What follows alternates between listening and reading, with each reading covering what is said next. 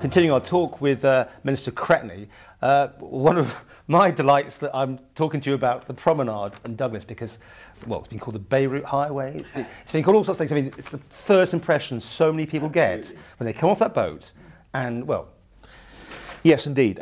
It's 80 years since any works of any substantial nature were carried out in the promenade. The promenade is long since gone past its sell-by date.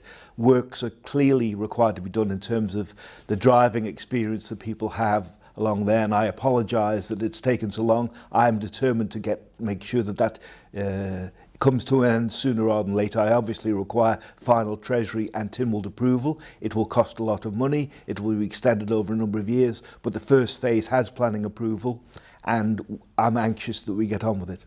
It went to public consultation, so you're covered.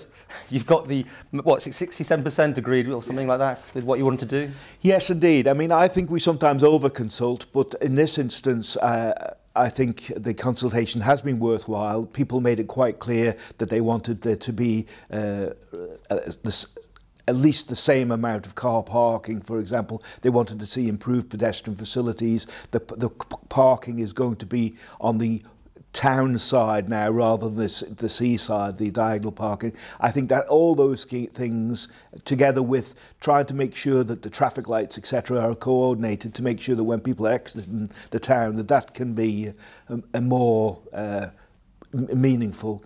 And so there's been two consultative processes, an early one in terms of the original ideas, and those have been modified in light of the consultation.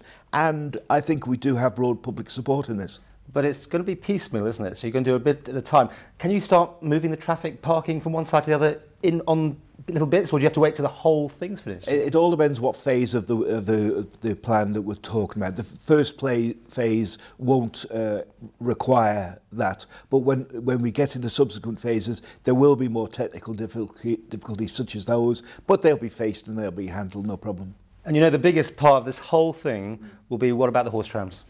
Yes, well, the plans are for a single line tramway with passing places. The corporation have been very supportive of that. We've worked together with the corporation not only in that but also in terms of the overall plans. This is the capital of the island, it's the gateway to the island, so it's important that the first impression that people when they come is a much better one than presently exists. So where will the horse trams go?